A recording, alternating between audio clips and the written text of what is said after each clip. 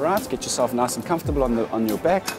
Feet are popped up onto the bench. This also helps to make sure that your lumbar spine stays neutral. There's no pressure on the back. Well, I want the elbow slightly bent just to soften the elbow. From there, we're going to move outwards. As you go out, keeping those elbows soft, slowly rotate the hands forward, getting to where the elbows are just below the shoulders. Hands are facing slightly forward. You then pull movement using the chest to pull it in, turning the pinkies inwards. Just before you touch, getting a squeeze down the middle.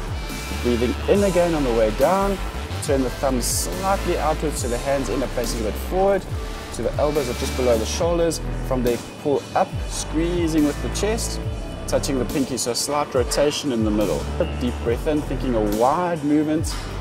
Big stretch across the chest, even into the biceps. Then you're pulling up, again to work the pectoral muscles, to work the anterior deltoids. Okay, slowly down. The serratus anterior is working as a stabilizer. And slowly down, turn the thumbs forward and up to the top. To make it more difficult, you can lower the weight slightly, do the same movement. So the angle's working harder, the upper pecs are working much harder.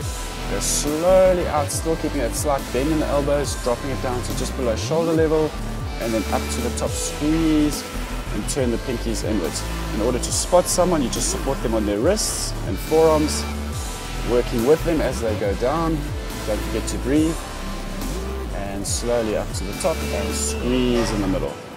Okay, let's go one more repetition. Serratus anterior is also working to stabilize from the anterior, keeping that elbow angle slightly the same. And nicely up to the middle.